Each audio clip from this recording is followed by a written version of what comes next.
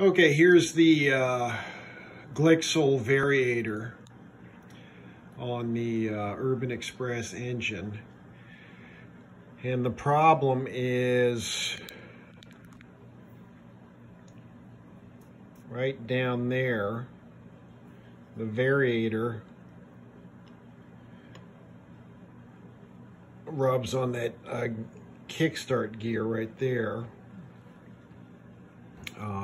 Especially when the cover is pushing this all the way in. So basically, you have to sand down this edge a couple millimeters. So, and then, where's that ramp plate? Here it is.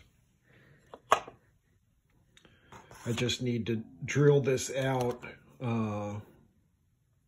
wider to match the stock ramp plate. I've got the stock ramp plate on this now. And then I had Travis helped me with the boss that comes with this. We had to open up the inner diameter on the boss. The boss is, here's the stock boss here. Right there, it goes over the crank shaft and inside the variator. But anyhow, this variator is supposed to offer a lot better acceleration than the stock variator, probably with using the ramp plate that came with it. So this is the Glixel GY6 one.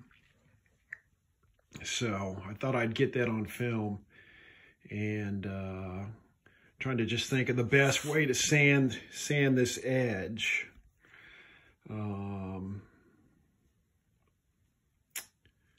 don't know, I could leave it on and, well, yeah, we'll figure it out. I'll think about it. Maybe somebody out in the universe has an idea on that. If so, comment down below.